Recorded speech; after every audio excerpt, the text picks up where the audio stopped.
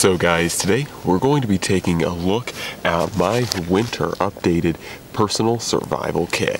And before we get into this, as always guys, please do not forget to comment, like, share, and subscribe to see more of awesome Alaskan content.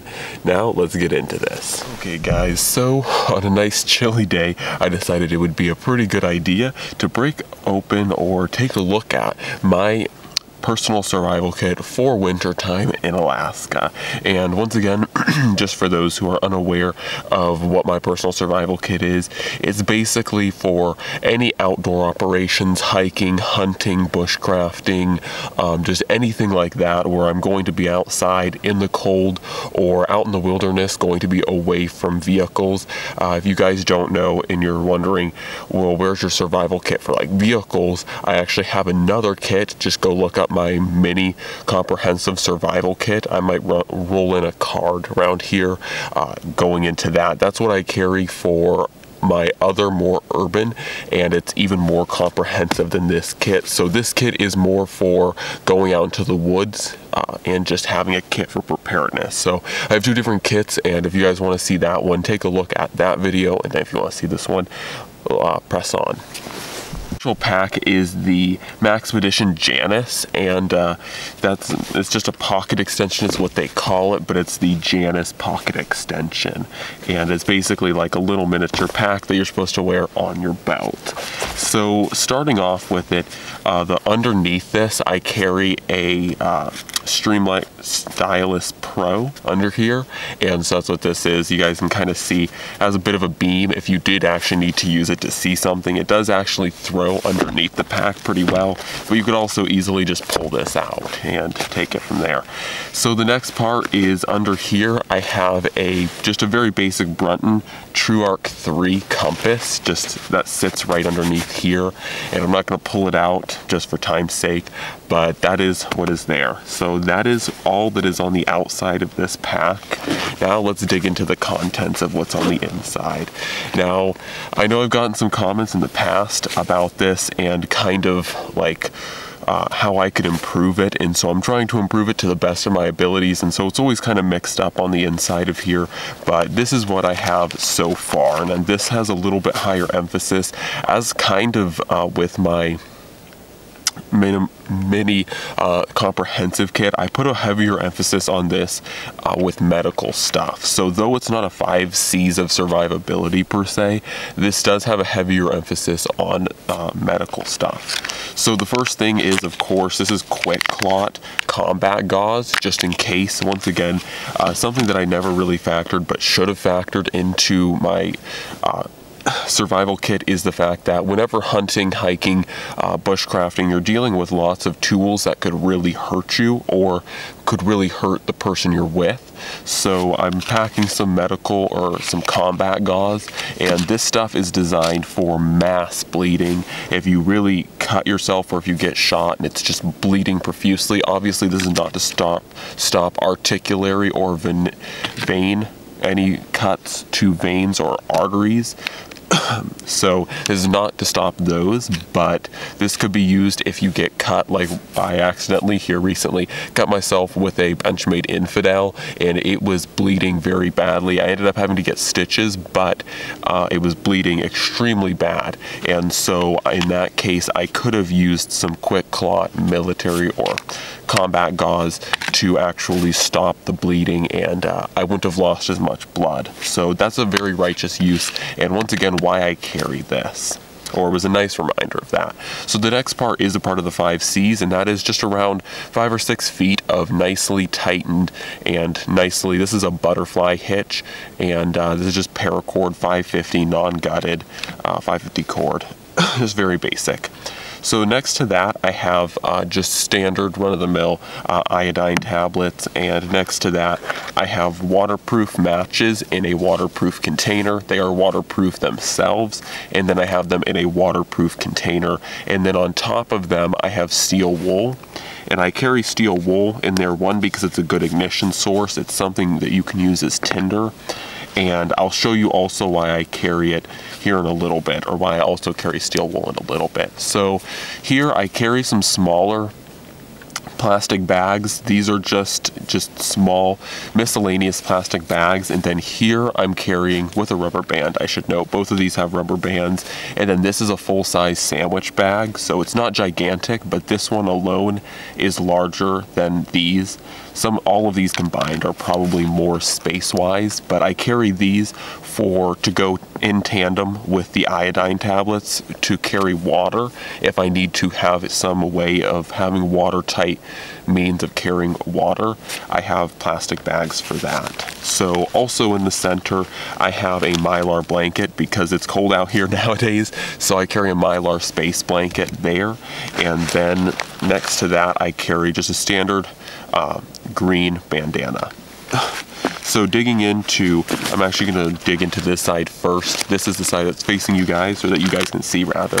And this side has first a Benchmade mini grip in it. Once again, no huge surprise here because I love the mini grip as a survival knife and just a general purpose, all around kind of knife that's good for survival kits. It also has a deep carry clip on it, just so that if I actually want to clip it to myself, I have that option. It doesn't have to stay in the pack.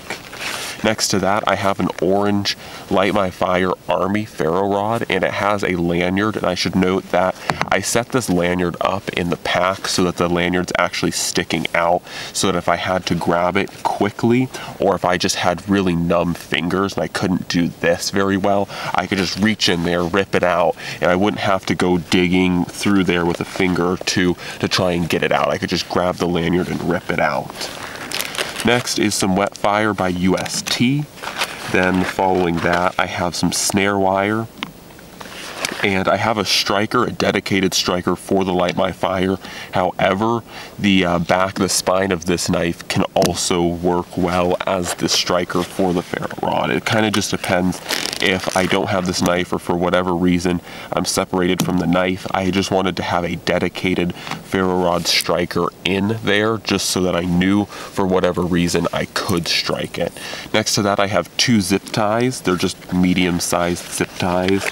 Then I also have some more kind of miscellaneous stuff, but I have a sail needle or a netting needle, or not netting needle, sorry, sail or canvas needle, and then just 3 safety pins. And so that's all that is in that side. So now moving to this side. So the next thing I also have on a lanyard is my Fox 40 Mini, and I've carried this thing forever, and it's just a really great. These things are really awesome. They're very inexpensive to get, and I personally like the Fox 40 Minis. They're really loud, and like I said, I carry it on a lanyard for similar reason to my ferro rod. Just for whatever reason, if my hands aren't working the way they should, I can just rip it out of the pack and give it a really loud blow to let anyone know in this general area that I'm here and I need their assistance. So next thing is I do carry just a little bit of standard gauze for whatever reason. Gauze can be burnt, as well as it can be used for packaging wounds. It can be used for many different things, and overall it's just a really good thing to have on standby. So next to that, I've upped the amount of band-aids I carry, and I've upped the size or the different types. So I'm carrying a couple smaller band-aids, and then I'm carrying 3 larger band-aids just to suit any wound needs I get that could be facilitated with a band-aid.